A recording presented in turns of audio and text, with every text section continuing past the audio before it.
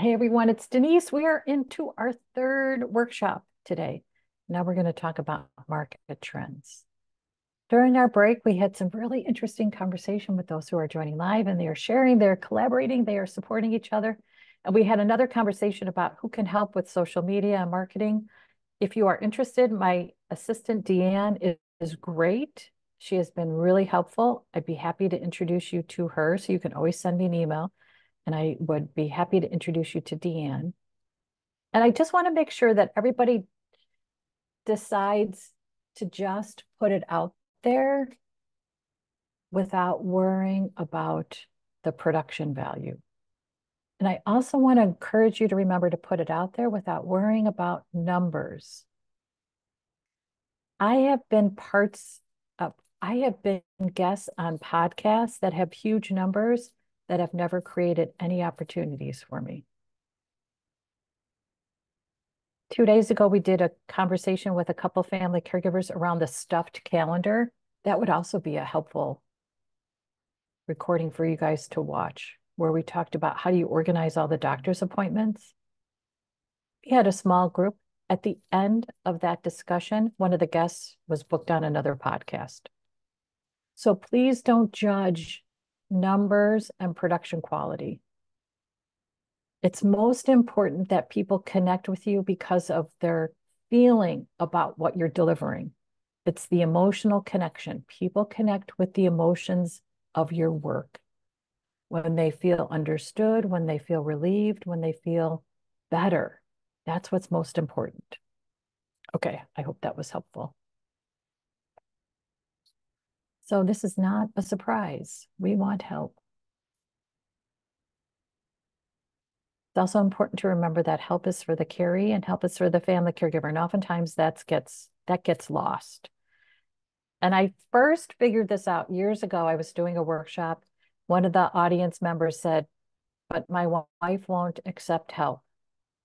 Now, when you hear that as a presenter, you think, holy Hannah, how am I going to solve that problem, right? It's very intimidating. And what occurred to me in that moment was was deciding that the only help for him is really help for his wife. If his wife received help, he would be helped. In truth, we all run into situations with our carees where they are not going to receive help. And that's when we have to remember that it's also help for the family caregiver. Help for our caree, help for the family caregiver. And sometimes it's different kinds of help. So I'd love for you to share in the chat room how that resonates with you. For instance, what helps you? What helps your caree? So feel free to share in the chat room your insights about that.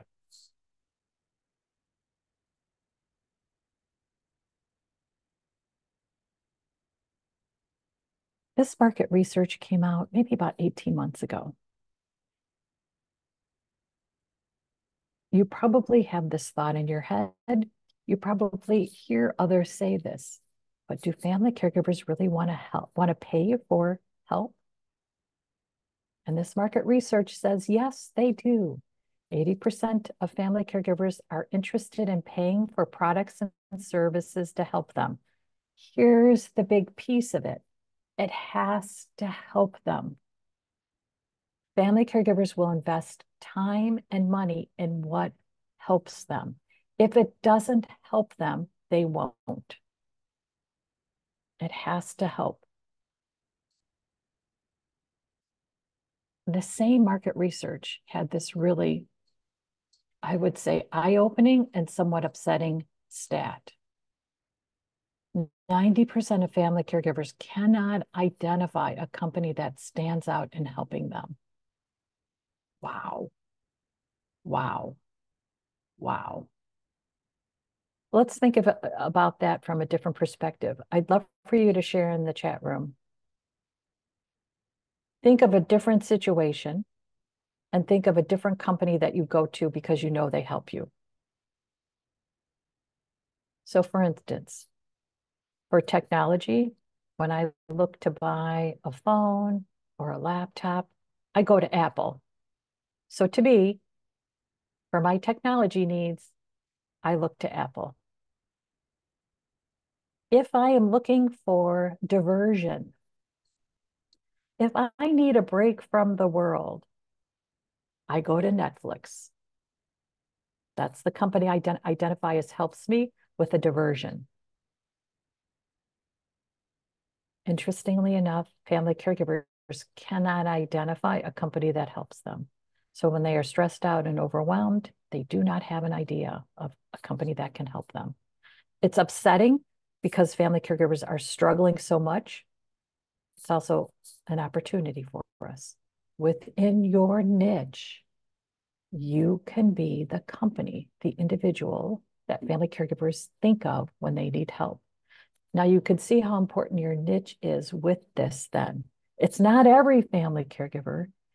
It's family caregivers in your niche know to go to you.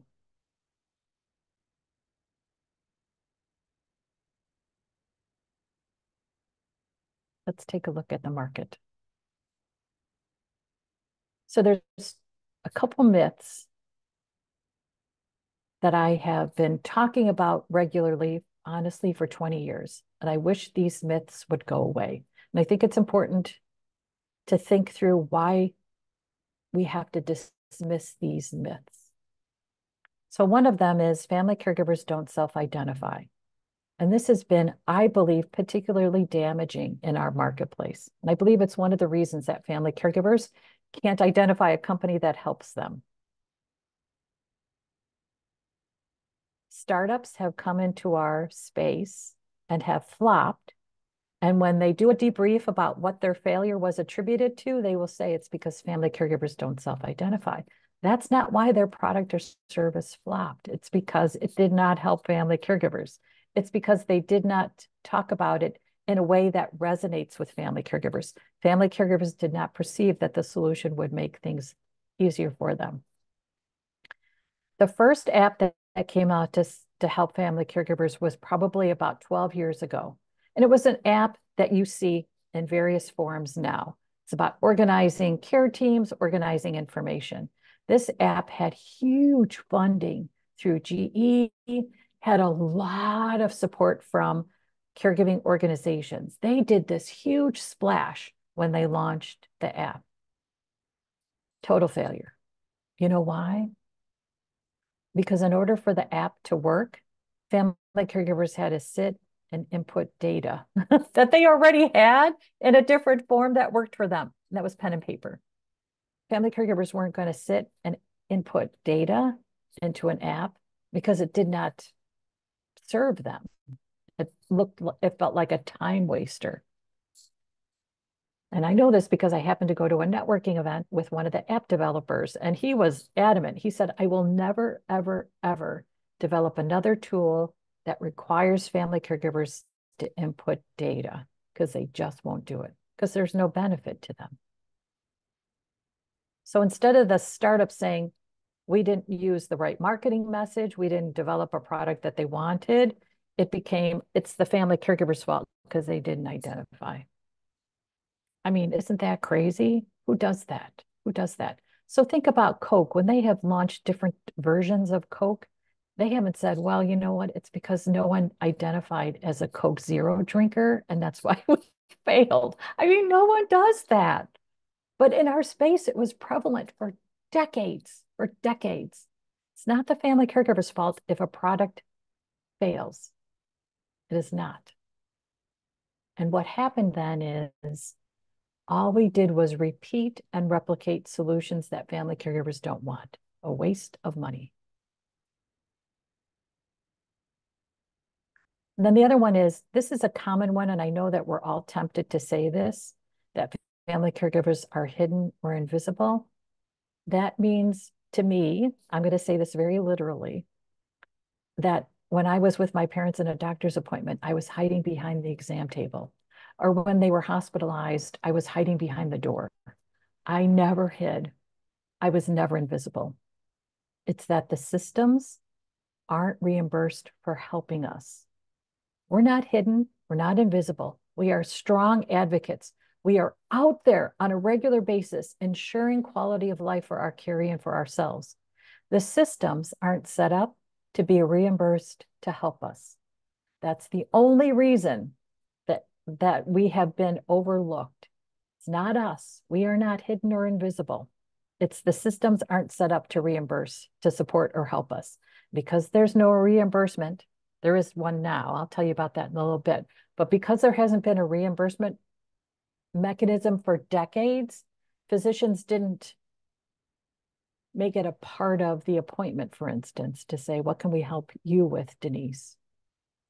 The hospital system, when they were training me on how to manage my dad's ostomy care, didn't say, what's worrying you about doing this at home? They just said, here's how you do it. Here are the supplies. The home health nurse, well, yeah. He's in a wheelchair now. We're going to take him out. You're going to take him home. And the home health nurse might show up in 48 hours. Might. Right. Yeah. But they were training me. They were talking with me. I wasn't hidden or invisible. They just weren't getting paid for helping me. So they didn't. It's always been a reimbursement issue. And again, this takes the pressure off of us that we are somehow hidden or invisible. It's not us, it's the systems.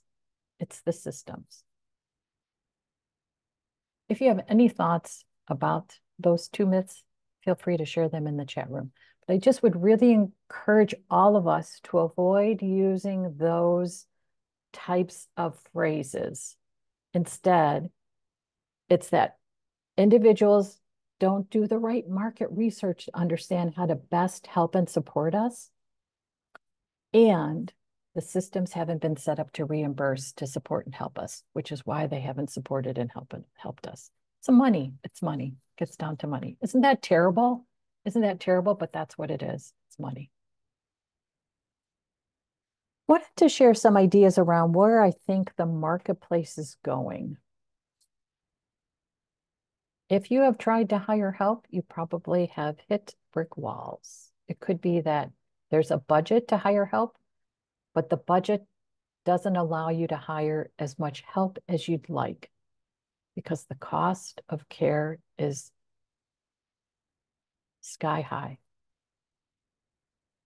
There was research or stats or data that came out last month that said the cost of home care increased 14% in 1 year. And that cost, I believe, is directly related to the cost a home care company now has to recruit staff. So what are they doing as a business? They are passing on that cost to the consumer, to the client. There's not enough. There's not enough. So instead, what I think we're going to do is look to hire more family members and friends.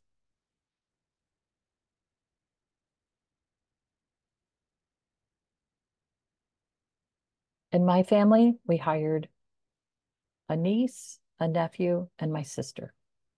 I wanted to hire through an agency, and we looked at hiring before the pandemic, and my parents were very resistant. We want privacy. There was a 4-hour minimum. What are we going to do? What is she going to do for 4 hours? So we just looked at who was available because of a transition in their life and then hired them. We actually do a planning session every month that's free to help family caregivers figure out how can they hire others in the family. It's also becoming much more prevalent in the Medicaid space. So if a carrie has qualified for Medicaid, instead of trying to hire help through an agency, the Medicaid waiver program will allow the carrie to hire a family member. That is going to be even more and more popular. It's very popular. It will become more and more. It's not easy through the Medicaid waiver programs, but that's what's going to happen, I think.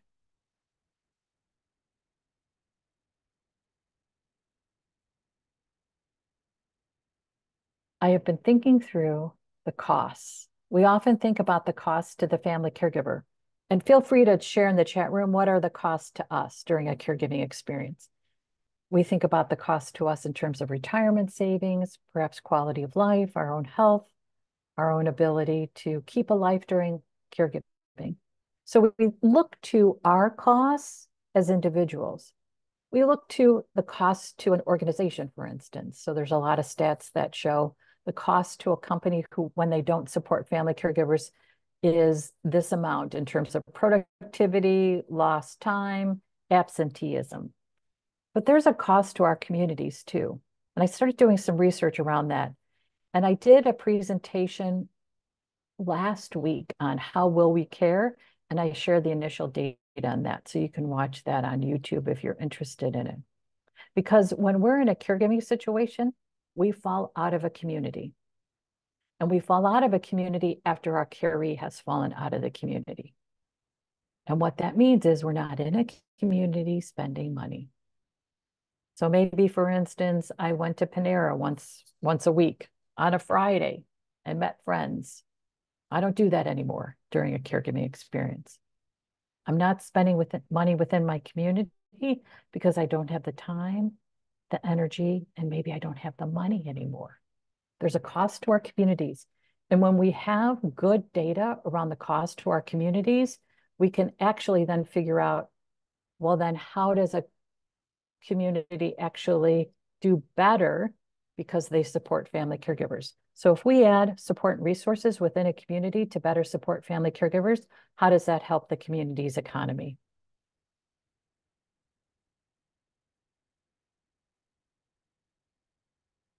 And that's going to become big. If you think about how many are in a caregiving experience, whoa, whoa. There are costs all around us.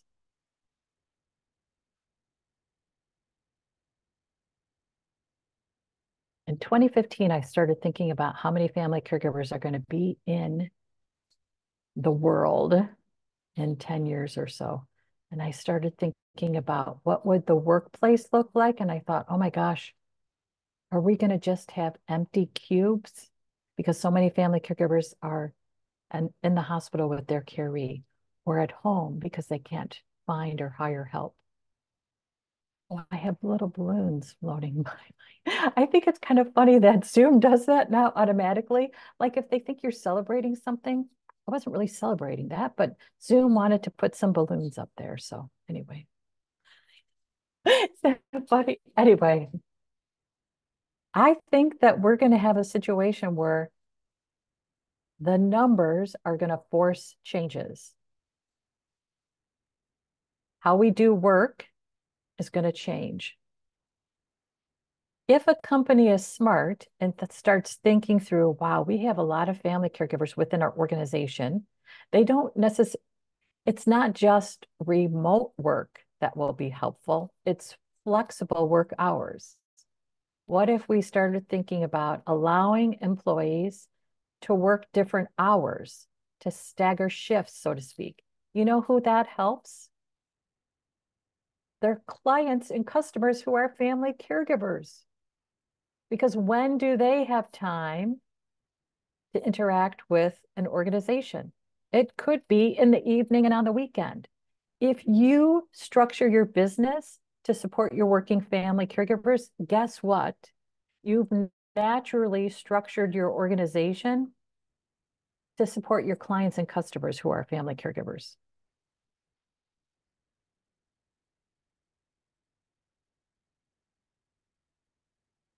And then the lived experience now has value. It always did. I guess I should say it has reimbursable value. It always did. In the United States, this is something in the United States, Beth, so this is a little specific to just us. Medicare now reimburses for services provided through trained auxiliary personnel. So trained auxiliary personnel typically are considered to be community health workers. Our certified caregiving consultants are the equivalent. And I've been working with organizations and actually with the state of Illinois about what's the training and certification program for community health workers. So it's the lived experience that now is coupled with training that becomes personnel who provide support and services for patients and family caregivers And those services are reimbursed through Medicare. Okay, you know what? I just want to mention one other thing. The billing codes are available for any payer to use. Medicare is using them. Any commercial payer could start to use them as well. We have a shortage of healthcare professionals, a shortage of doctors, nurses, home health aides, certified nursing assistants. We have to look at a new pool of professionals who support patients and family caregivers. And that's this pool of trained auxiliary personnel who turn a lived experience into a career. And Laura is wondering if this is through the Medicare the Medicare Guide program. That guide program is specific for persons with dementia and their family caregivers. That is separate. This is a separate service. Reimbursement for community health integration, principal illness navigation is for anyone in the Medicare program. There are qualifying criterias, and it starts with a risk assessment, typically for social determinants of health. So a physician can do an assessment to determine if a patient is at risk because of social determinants of health factors. And then also, a family caregiver is a Medicare patient too. The physician can do a social determinants of health for a Medicare patient who is a family caregiver and determine their stress level because of their caregiving experience is a risk factor for them. Make a referral to a certified caregiving consultant who does a 60-minute assessment and puts care plans together for that family caregiver. Isn't that amazing? Medicare did this. I found out about this last August and then went to every conference and workshop I could think of to make sure I had this right, because it seemed like a dream come true. How could this be? And I have tested this out with everybody. Did I get this right? What am I missing? What don't I understand? And it is this. Like I tested it. I asked, I researched. It is this. It is this. And this is the wave of the future. Because as you guys have been sharing, the navigation system is a nightmare. It's very difficult. When you have a diagnosis of an illness, you do not feel well. And guess what the system requires of you? Energy, diligence, commitment. They don't make it easy for you when you are ill. So the family caregiver is trying to figure out, how do I make this happen? Because my family member is not well. And principal illness navigation helps with that. Care coordination, referrals to community resources. It's amazing. So if you have followed my work on LinkedIn or in my newsletter or Caring Our Way, you'll find more information about these programs that are now reimbursable through Medicare and have billing codes that any commercial insurance plan can start to use. So Laura, you can just follow me on LinkedIn, read my newsletters, and read anything I posted about in Caring Our Way. Again, you have to have training. You have to have training. Each state does have certification and training requirements. That's a little bit of a nightmare for me, but I'm working my way through it. But you have to have training. Okay, so now I want you to think about it in terms of your work. So what does your business need to be ready to take advantage of these market trends? What does your work need? What do you need? And it could be that you just need a push.